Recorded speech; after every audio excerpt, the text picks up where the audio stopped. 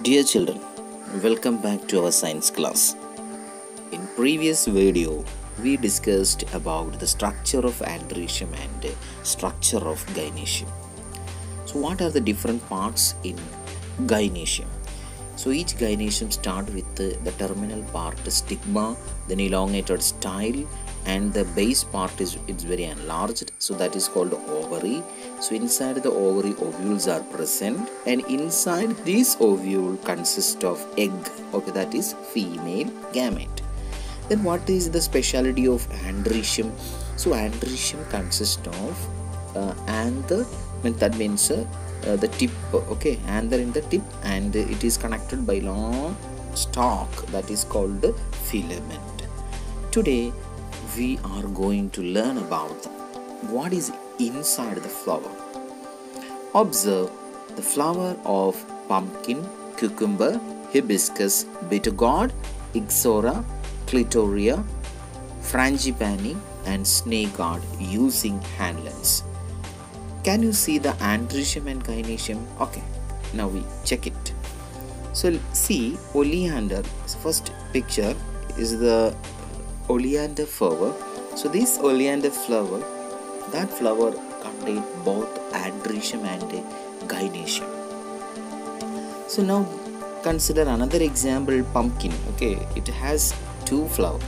Okay, one flower contains androecium only, then pumpkin another flower gynoecium only. Okay, consider another example, bitter gourd. Same. Okay, androecium in one flower and gynoecium in another flower. That means in the case of bitter. But consider the clitoria. Clitoria contains gynoecium and androecium in same flower. Okay, now we conclude the concept.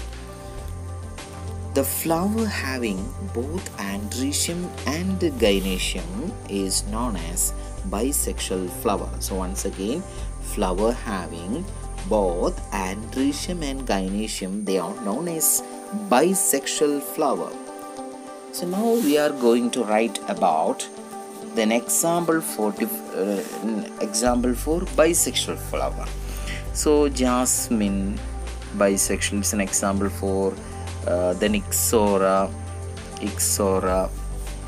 then hibiscus, very good, hibiscus, then tulip, rose,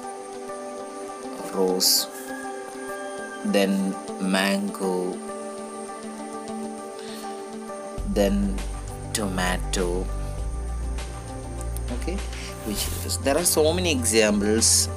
The flower having both androecium and gynoecium. Okay, so that is known as bisexual flower.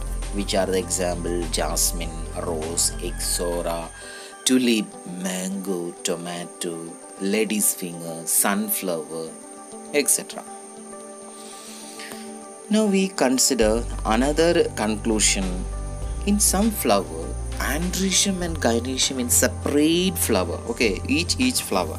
So they are known as unisexual flower. Which is, what is unisexual flower? Androecium and gynoecium in separate flowers. Now what is our next step? To find out different example for unisexual flower. Okay, different gods. That means snake god, then the another one bitter gourd, then ash god, then pumpkin, then coconut,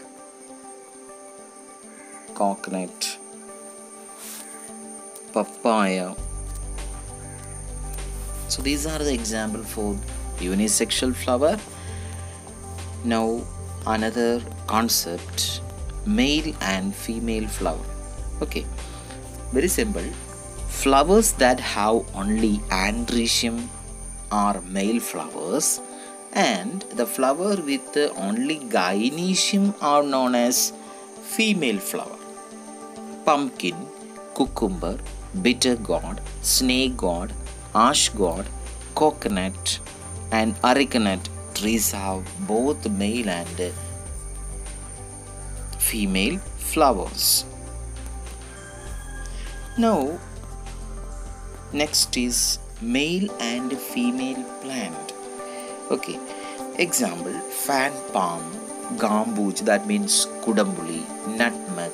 In this plant, the male plant has only male flower that produces male flowers, and the female plant produces female flowers.